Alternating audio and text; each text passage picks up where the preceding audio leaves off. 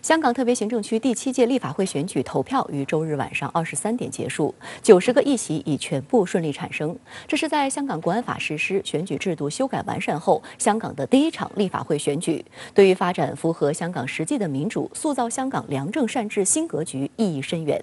而新一届立法会议员的多元化背景，充分说明爱国者治港的舞台很大。这一原则不仅有明确的标准，而且有丰富的外延。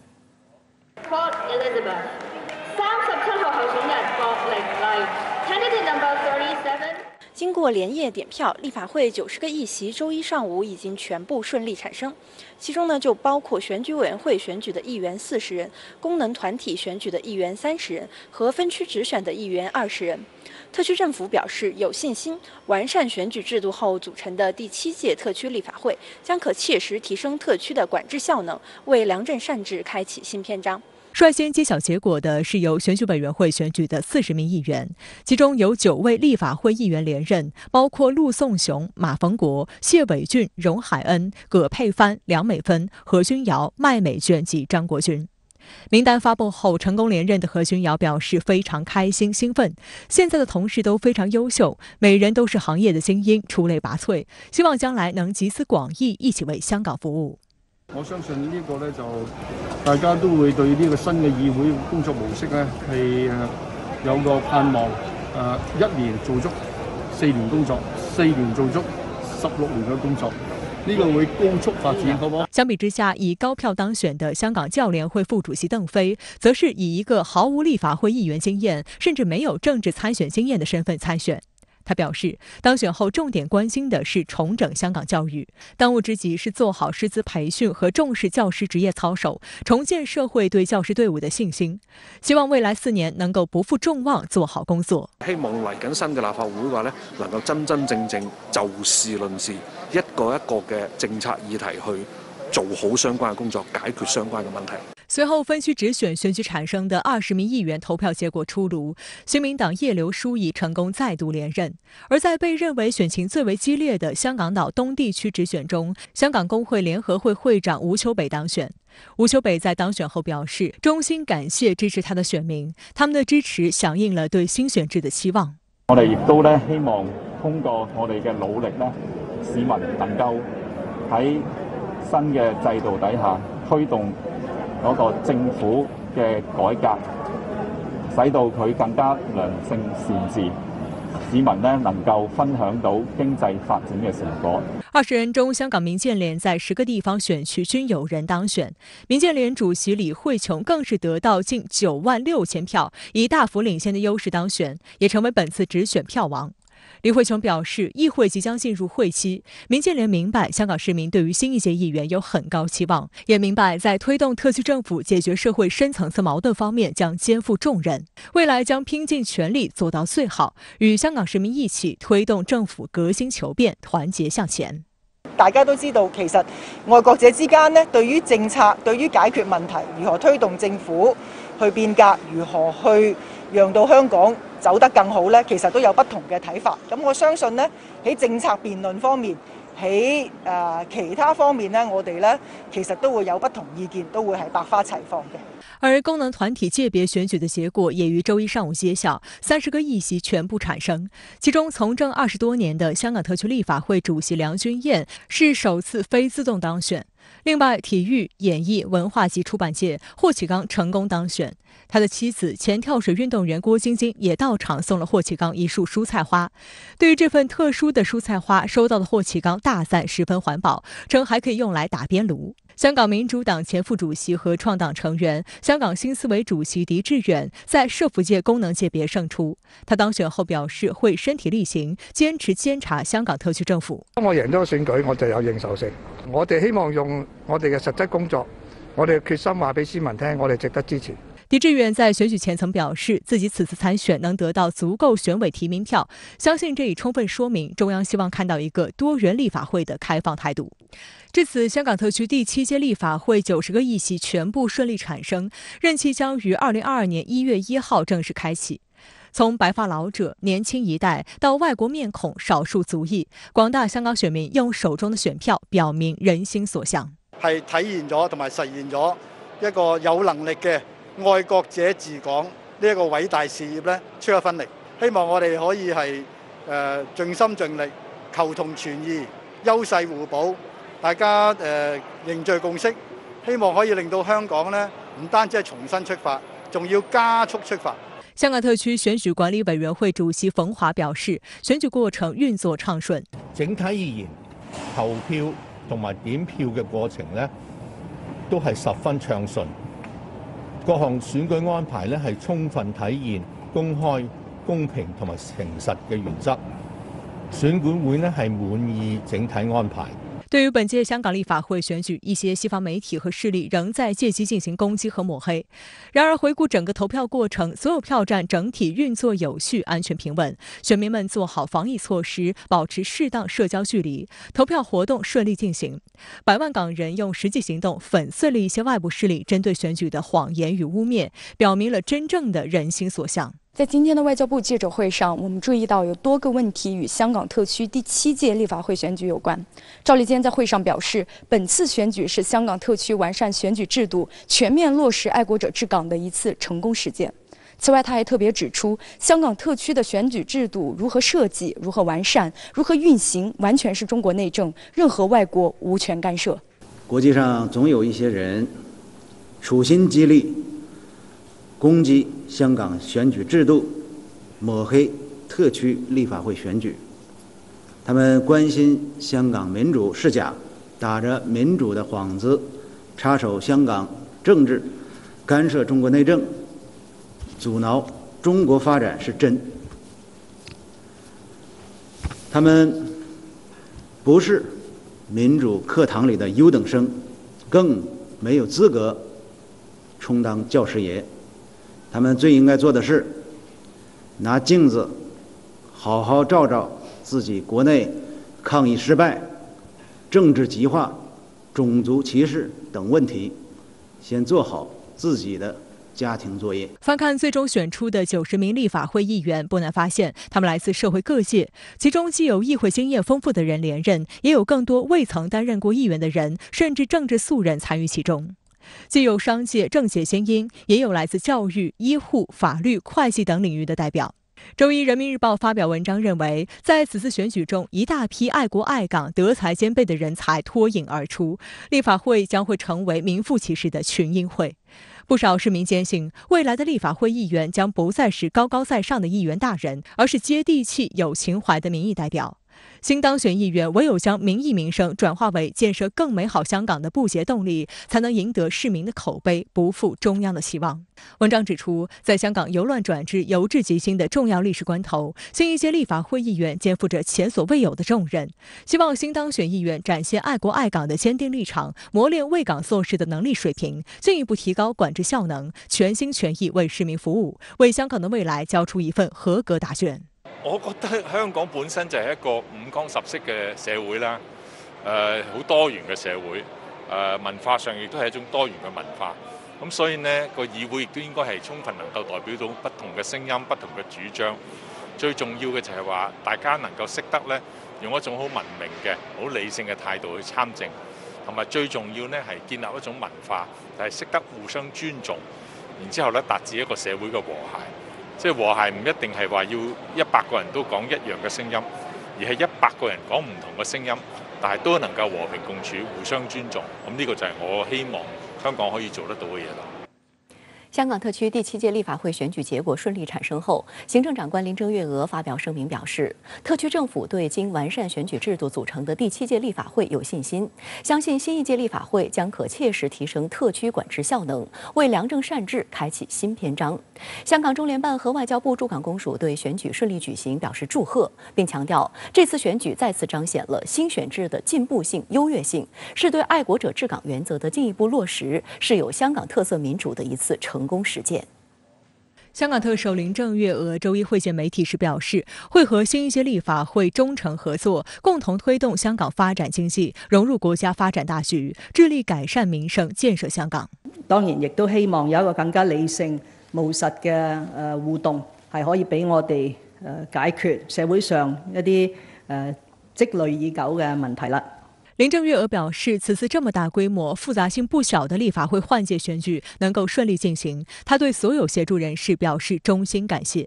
林郑月娥提到，此次选举落实了爱国者治港原则，所有候选人都符合这个标准，选务安排也做到了公平、公正、廉洁、高效、人性化，选举結果及時順利公布。林鄭月娥衷心感謝在周日投票的選民，係投下咗一票。不但止選出佢哋心儀嘅立法會議員啦，相信亦都係支持呢一套完善咗嘅選舉制度。實際上，在立法會選舉投票結束後，也就是周日晚間11點半左右，林鄭月娥就在第一時間發表聲明指出，2021年立法會換屆選舉是完善特區選舉制度、落實愛國者治港原則後的一場重要選舉，意義深遠。過去一段時間，有反中亂港分子借選舉進入特區政治體制，令立法會出現種種亂象。隨後更有人意圖通過選舉掌控立法會主導權，從而奪取特區管制權，為國家安全帶來風險。依法明確候選人須為愛國者是天經地義的要求，也是實行一國兩制的核心要義。他指出，這次選舉有153名來自不同背景、持有不同政見的候選人競逐90個議席，足見選舉具廣泛代表性、政治包容性、均衡參與性及公平競爭性。本次選舉首次沒有自動當選議席，各候選人以政綱比拼，參與不同選舉論壇和競選活動，務實地爭取選民支持。經過激烈角逐，90名新一屆立法會議員順利產生。香港特區政府多名官員也向新當選的議員們表示祝賀。政務司司長李家超表示，香港從破壞年代進入建設年代。特區政府期待與新一屆立法會有良性互動和聯繫，讓立法會既監察政府，也在愛國者治港原則下與政府共同解決香港不同的問題，為市民謀幸福，共創美好未來。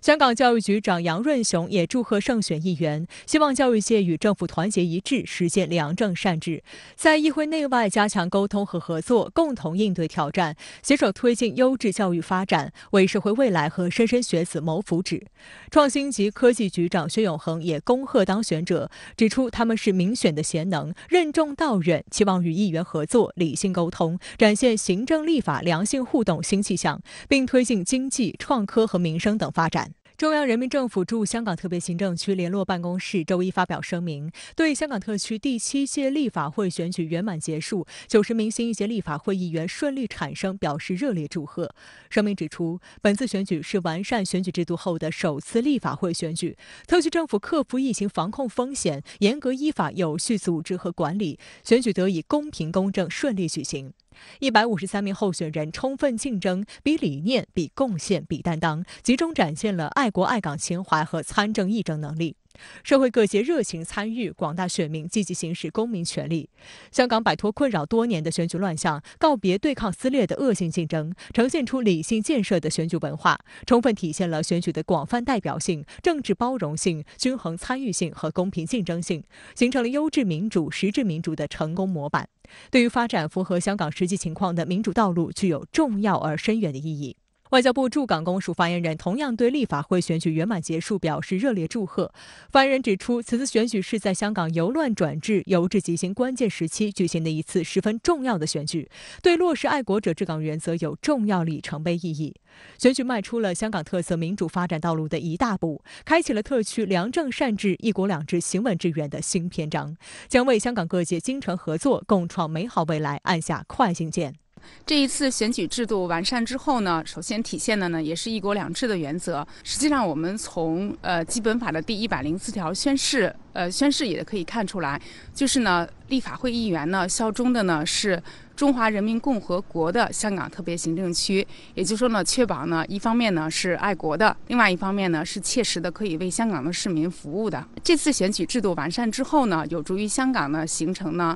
公平的、公正的、理性的，而且是良性競爭的這樣的選舉文化。值得注意的是，香港中聯辦和外交部駐港公署的聲明都提到了國務院新聞辦近日發布的《一國兩制下香港的民主發展白皮書》。聲明指出，在香港立法會選舉期間，美英等國竭力為其豢養的反中亂港分子撐腰打氣，企圖繼續攪亂香港。一些被通緝、逃竄海外的跳梁小丑，不顧特區政府嚴正警告，煽動選民不投票、投白票，或進行暴力恐嚇，妄圖政治攬炒，干擾破壞選舉。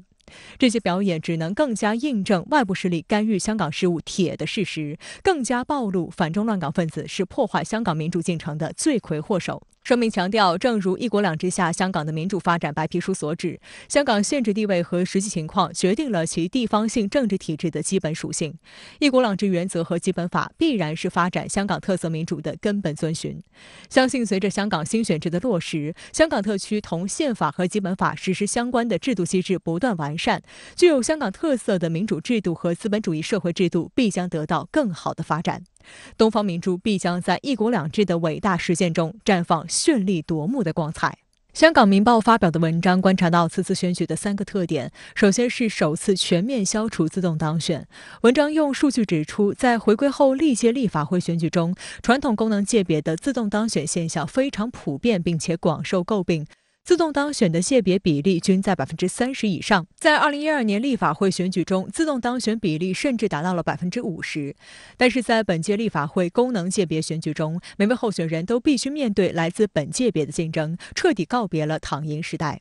教育界和医疗卫生界更是出现了5位候选人竞争1个席位的激烈情况。其次，此次立法会选举的竞选议题回归理性。文章指出，一段时间以来，在高度对抗式的选举生态下，一些团体和候选人为了扩大席位和追求连任，经常提出脱离民生需求和香港实际且高度政治化的议题，不但让选民无所适从，而且还引发大量的政治抹黑和劣质竞争。新选制下的选举竞争中的一个明显转向是，候选人之间极少出现相互抹黑和攻击，政策论述以正面为主。明报的文章还敏锐地观察到，此次候选人竞选途径广泛且充分，在整个竞选过程中，使用新媒体的频率明显超过了传统媒体。值得注意的是，微信在本次选举中的运用已经超过了 WhatsApp， 而 WhatsApp 是海外市占率较高的一款免费通讯工具。文章认为，这说明候选人已经敏锐觉察到香港人口结构的变化与融入国家发展大局后的媒体使用新常态。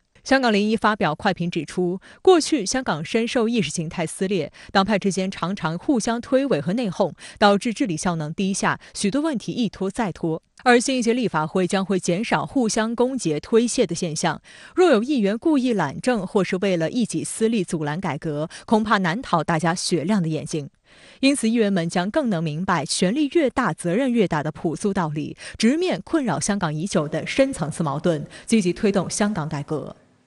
国务院新闻办公室周一发表《一国两制下香港的民主发展白皮书》，全面回顾香港特别行政区民主的产生和发展历程，进一步阐明中央政府对香港特别行政区民主发展的原则立场。香港立法会选举顺利举行之后，白皮书的发表有助于正本清源、凝聚共识，推动香港民主继续稳步向前发展。香港特区行政长官林郑月娥周一发表声明，表示欢迎。他鼓励市民，特别是年轻一代，仔细阅读白皮书，加强对香港特区民主发展的正确理解。分析认为，有伟大祖国做坚强后盾，一国两制下的香港民主发展前景光明，民主道路必将越走越宽广。一国两制下香港的民主发展白皮书，由香港在英国殖民统治下没有民主可言，回归祖国开启了香港民主的新纪元。中央政府坚定支持香港特别行政区民主发展，反中乱港势力阻挠破坏香港特别行政区民主发展，香港特别行政区民主发展重回正轨，香港特别行政区民主发展前景光明6个部分以及前言和结束语组成。白皮书开宗明义地指出，香港在英国殖民统治之下没有民主可言，英国殖民统治不但没有给香港带来任何真正的民主，反而为香港回归祖国后民主的发展埋下了祸根。白皮书强调，是中国政府创建了香港的民主制度，并在实践中支持其不断发展完善。白皮书说，事实一再证明，反中乱港势力及其背后的外部敌对势力是阻碍香港特别行政区民主向前发展的罪魁祸首。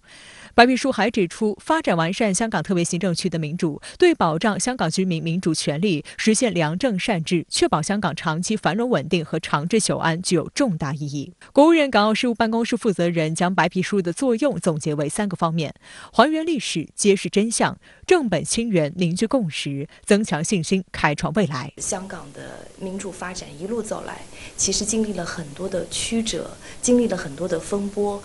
白皮书的发布其实也是以正视听，告诉大家从历史上到今天，这么一路走来，香港的民主是怎样推进的？其实也是为香港民主未来的发展去寻找一条道路，去指明一个方向。那么未来，我相信香港的民主会越来越好。香港特别行政区刚刚举行了第7届立法会选举，对于此事发表白皮书有什么考虑？国务院港澳事务办公室负责人周一表示，香港特别行政区第7届立法会选举是完善香港选举制度后的首次立法会选举，标志着发展符合香港实际、具有香港特色的民主制度迈出重要一步。在这样一个历史时刻，发表一国两制下香港的民主发展白皮书，全面回顾香港特别行政区民主的产生和发展历程，深入阐明中央政府对香港特别行政区民主发展的原则立场，重申中央坚定不移、全面准确贯彻一国两制的基本方针政策，有利于继续推动香港特别行政区民主稳步向前发展，更好造福全体香港居民。此次白皮书发布还有一个特殊背景，美英等西方国家在此次选举期间，通过举办所谓民主峰会、发表香港问题半年报告等，大肆抹黑新选举制度，怂恿支持其豢养的反中乱港分子扰乱选举秩序，颠倒黑白，肆意诋毁选举结果。国务院港澳事务办公室负责人也表示，白皮书详细论述了中央政府对香港民主发展的原则立场，深刻揭示我们与香港内外敌对势力展开的一系列斗争，其本质不是要不要民主和如何发展民主的问题，而是分裂与反分裂、颠覆与反颠覆、渗透与反渗透、破坏与反破坏的问题，有力地澄清模糊认识，驳斥错误观点，回击恶意重伤。它起到了一个非常好的以正视听的作用。同时呢，我们看到前不久刚刚中国的民主白皮书发布，那么紧接着香港地区的民主发布，其实在传递一个信息，就是说香港的民主再怎么样在新选制下，它首先是一个地区民主的发展的问题，它不能把它随意的提升到国家与国家之间的民主对比上，这是一个基本的一个概念。对于香港民主未来如何发展，白皮书提出，一国两制为特区民主发展提供了根本保障，应坚定走符合香港实际情况的民主发展道路。国务院港澳事务办公室负责人表示，一国两制下香港民主发展的前景十分光明，香港特别行政区正迎来拨乱反正、由治及兴的新阶段。随着香港国安法的实施和选举制度的完善，爱国者治港的局面将更加稳固，香港的法治和营商环境将更加优良，社会氛围将更加和谐，长期困扰香港的各类深层次矛盾和问题将更有条件得到有效解决。实际上，香港立法会多位当选议员选后就表示，希望为新一届立法会带来新气象。未来，他们将积极与各方合作，致力于为香港解决深层次矛盾，关注民生及经济发展，一起建设好香港。在新选制下，香港的民主将来不是说没有反对派，而将来反对的声音会更集中的汇聚到如何把香港治理好，如何让香港的人民真正获得当家作主的这种权利，如何充分的去展现，让他们在香港治理当中的一种充分的参与，一定会停留在这个层面上。对于一国两制下香港的民主发展白皮书，香港特区行政长官林郑月娥周一发表声明表示十分欢迎。他指出，中央政府在完善特区选举制度下第一场立法会换届选举圆满举行后发布白皮书，是对香港民主发展的重要问题正本清源、拨乱反正。林郑月娥鼓励市民，特别是年轻一代，仔细阅读白皮书，加强对香港特区民主发展的正确理解。只要市民加深对一国两制的认识，尊重特区宪制秩序，自觉维护国家安全，香港特区的民主必定会继续稳步向前发展。新华社的评论称，当前香港正迎来拨乱反正、由治及兴的新阶段，完善香港选举制度后的选举委员会、立法会选举相继顺利举行，展现香港民主实践新气象。白皮书的发表更加有助于正本清源、凝聚共识，推动香港民主继续稳步向前发展。相关话题来连线复旦大学国际政治系教授沈逸。沈先生您好。香港特区第7届立法会选举结果已经揭晓，90人当选新一届立法会议员。那么对于这次选举的过程和结果，您的总体印象是什么？西方国家包括香港内部一些乱港的势力用各种所谓的知识体系、理论和指标，全方位的试图贬低这次选举的结果。这里面有2个概念是比较核心的，一个是所谓清一色，它的这个清一色说穿了指的是什么？就是要达到他们嘴中不清一色是混一色的这种目标和标准的话，那么就要允许那些危害国家安全、扰乱香港、作为自己谋求个人政治资源、为外国势力在香港代言的那些不符合爱国爱港标准的个体进入到合法的选举过程。对于英美国家来说，他们如果要追求那种混一色，首先在各国的内部就要加以实现。比如说，英国就应该允许拿着炸弹的北爱尔兰共和军作为合法的参选代表，是拿着炸弹拿着武器没有放下武器的北爱尔兰共和军作为合法代表参加他们内部的选举。英国就应该张开双臂甚至主动欢送苏格兰的独立势力，允许他们实现英格兰和苏格兰的和平的分离做到这些标准之后，再跟我来讲什么混一色和清一色。至于美国方面，那就应该把冲击国会大厦的那些人当成美国的英雄，甚至让他们当选成为美国国会的议员，然后再跟我讲什么清一色混一色。中方提出的标准，爱国爱港，不在香港从事威胁国家安全的行动，这是一条基本的底线和门槛。符合这条基本的底线和门槛所进行的选举制度，对于香港来说，才能成为助力香港未来良性发展的一项制度，而不是像英美那样预设的通过混淆这种概念，让各色混杂的。包括英美扶持大量的这种代理人借助选举进入到香港的治理结构，然后合法的开展将整个香港特区运行陷入瘫痪状态的各种破坏国家安全的举动。我觉得他们对于清一色的这样一种怎么说，近似于咬牙切齿的这种恶毒的诅咒，恰恰反映了他们威胁中国国家安全图谋的破产以后反映出来的这样一个错误的嘴脸。同时它也反映了如实的反映了什么，就是未来通向香港实现一国两制健康运行的道路仍然是非常漫长的，有各种各样艰巨的斗争。为什么？因为在过去有太多的香港的民众被英美的这些错误的思想所误导所迷惑至今仍然以某种方式局限在那个错误的框架下。他们把毒害香港的力量看成是香港问题的救星，把砒霜当成了蜜糖甚至是把砒霜当成了治病救命的良药这有一个觉醒的过程这有一个教育和沟通的过程，这有一个用治理绩效的改善、生活实质性的提升作为事实进行这种辩论的这样一个过程。我们对此应该有充分的信心和耐心。此次立法会选举的一个特色就是爱国者治港原则之下选贤任能，杜绝了过往一些人能够自动当选的现象，躺赢的情况一去不返。您对此又是如何看？我认为这就是制度设计，这是真正意义上实现的全过程民主。就首先，你从制度上保障我们为什么要这个民主的过程我们要这个民主的过程，不是为了满足少数野心家的这种个人的政治野心，也不是让民主变成某种这个怎么说一种遮羞布，就像欧美国家一样，好像我只要有了这个民主的过程，我这个国家不管治得如何稀烂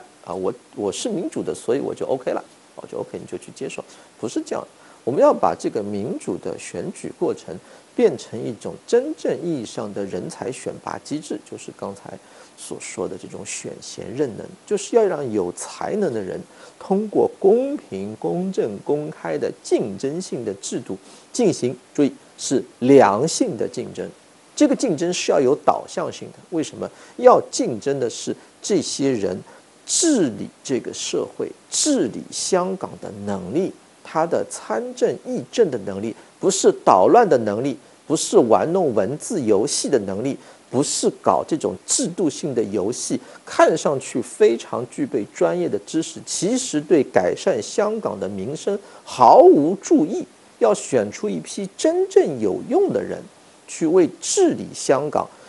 群策群力，汇聚各方的意见，共同开展行动。而不是说选出一批人整天跟特区政府作对，让特区政府寸步难行，啥事儿都做不成，却称其为民主。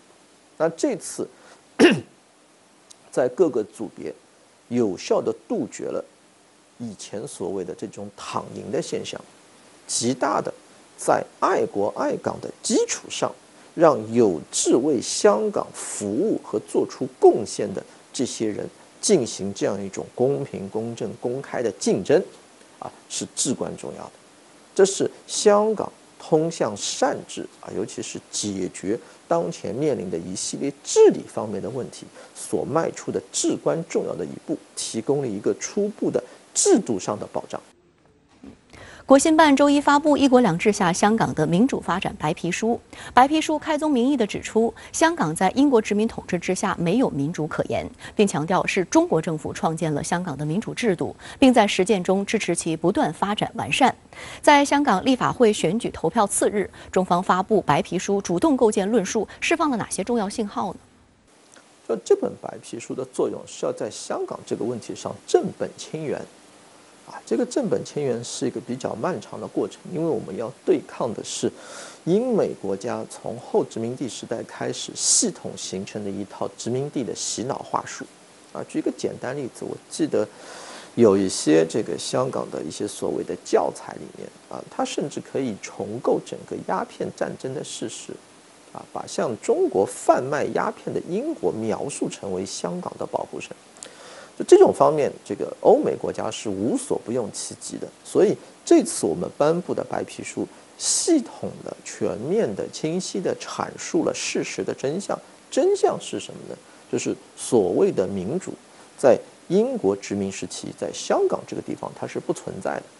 它不存在实质性的民主。它不存在任何香港当地的民众以所谓民主的方式参与到自身的治理过程去的这样一种安排。从历史事实来看，英国在这个殖民统治的末期，基于破坏香港内部发展、破坏这个和平交接的这样一种目的，用埋地雷的方式，激进地引入了一套问题百出的所谓民主制度。让英国扶持的代理人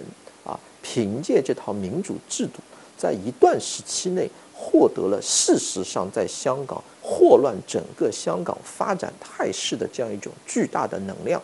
并且用这样一种所谓西方民主的外衣，配合殖民地时期对香港民众长期进行的知识体系的灌输和教育，在香港的特定的一些功能组别所代表的精英阶层当中植入了大量思想上和认知上的病毒祸乱了他们的行为，使得他们形成了一种错乱的认知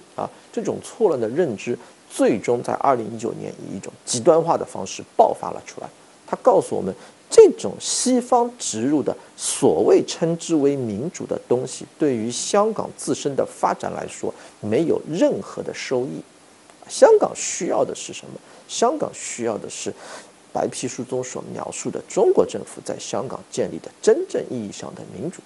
这次选举就是通向这种真正意义上民主过程中至关重要的一步我们在外面持续不断地完善这种民主的制度，确保通过这种制度能够产生治理香港所需要的人才，能够保证各方真正的利益关切能够在政策制定的过程当中得到全面、正确、客观的对待，并且为香港整体的发展注入一个良性的治理环境。我相信，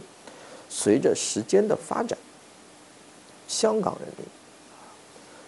全体中国人民以及世界人民将看到越来越多清晰的事实，也就是只有白皮书中所阐述的中国政府在香港推行的民主制度，对于香港的发展才是有益的、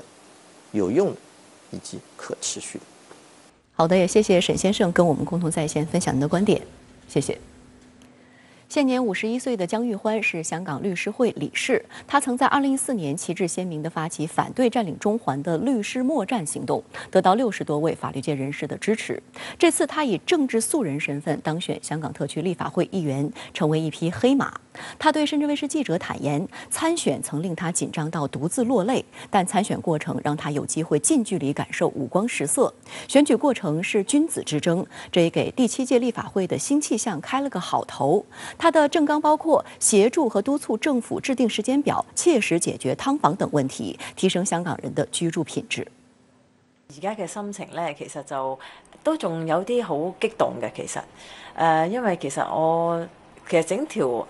喺呢個競選嘅道路裏邊一啲都唔容易啦，因為我自己冇政黨嘅背景啦，咁亦都係第一次參選立法會。姜玉環表示，2015年時他競選區議員失利，雖然有25年的律師從業經驗，但他實際上是個政治素人。首次參選香港特區立法會議員，就要接受1488名選委的挑剔眼光。最初頭好擔心就係我點可以令到佢哋認識我呢？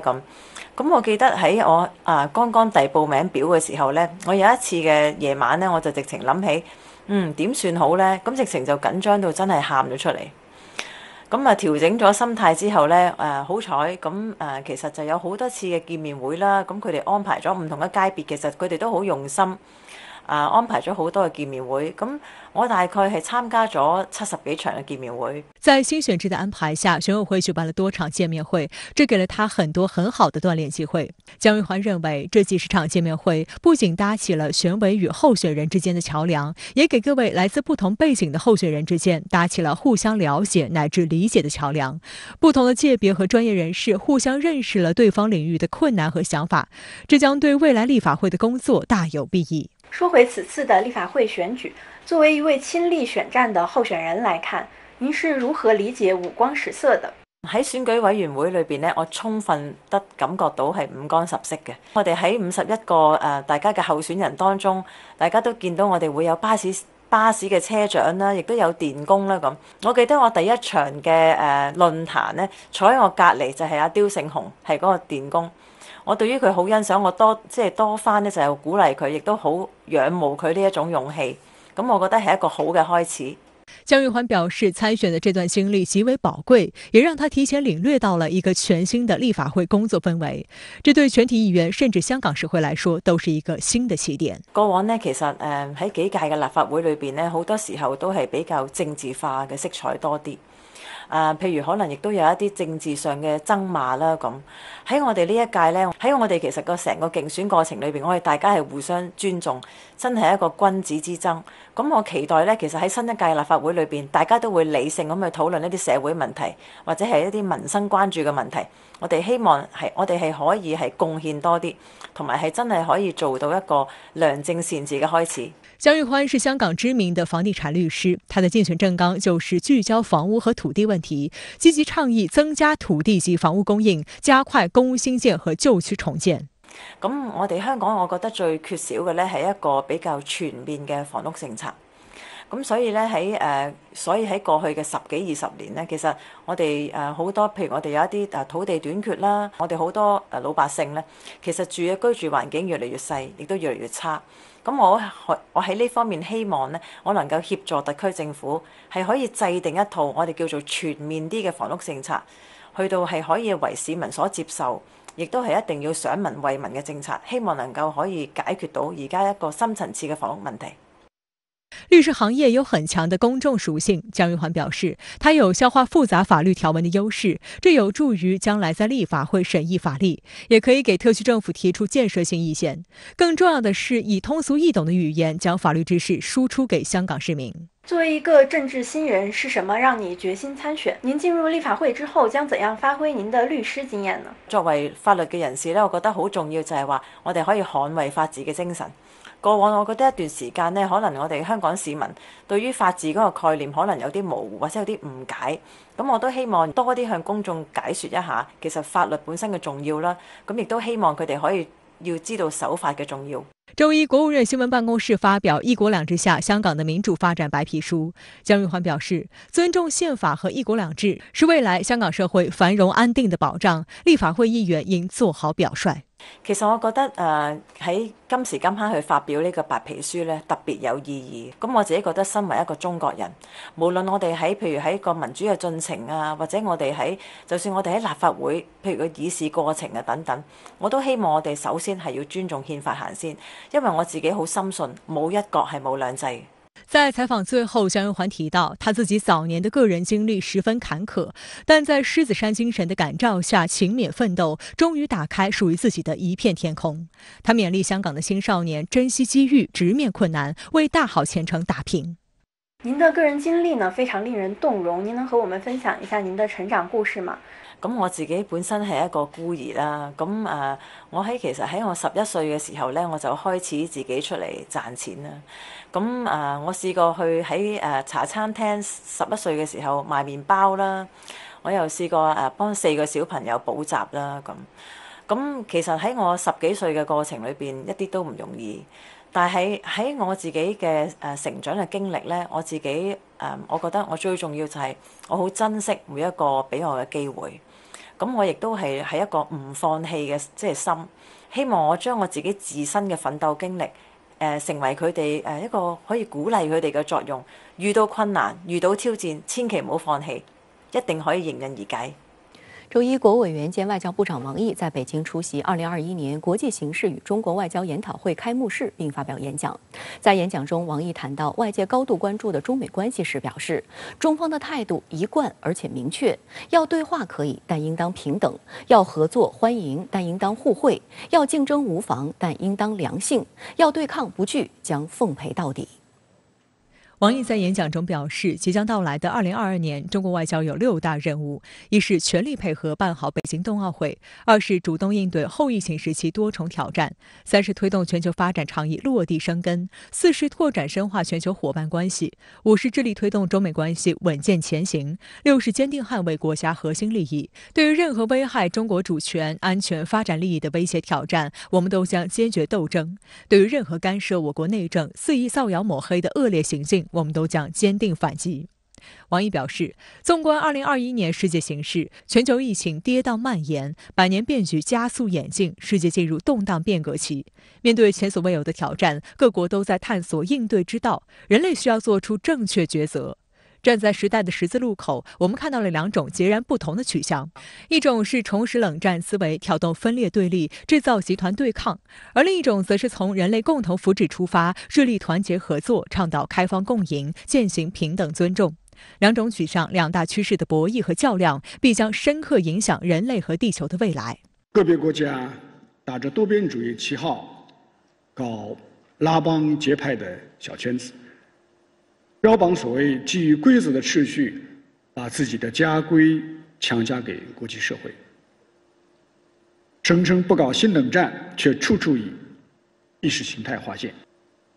我们在国际、地区、双边各层面密集发声，剥去各种伪多边主义的画皮。王毅表示，中国始终站在历史正确的一边，站在人类进步的一边，站在国际公平正义一边，站在广大发展中国家一边。我们从党的100年奋斗历程中汲取经验智慧，在大潮流、大格局、大历史中把握前进方向。坚持合作，不搞对抗；坚持开放，不搞封闭；坚持互利共赢，反对零和博弈；坚持平等相待，反对强权霸凌。同所有爱好和平的国家和人民一道，推动人类发展的车轮向着光明的前途迈进。谈到中美关系，王毅强调，1年来的折冲和交锋再次说明，中美关系之所以遭遇严重困难与多重挑战，根本原因在于美方对中国和中美关系做出了战略误判。中方的态度一贯而且明确，要对话可以，但应当平等；要合作欢迎，但应当互惠；要竞争无妨，但应当良性；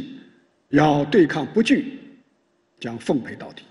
王毅表示，台海局势出现新一轮紧张，症结在于台湾当局企图以美谋独，美国以及个别国家有意以台制华，一个中国原则的内涵面临被虚化甚至掏空的危险。正是这些倒行逆施改变了台海现状，损害了台海和平，违背了国际社会共识和国际关系基本准则。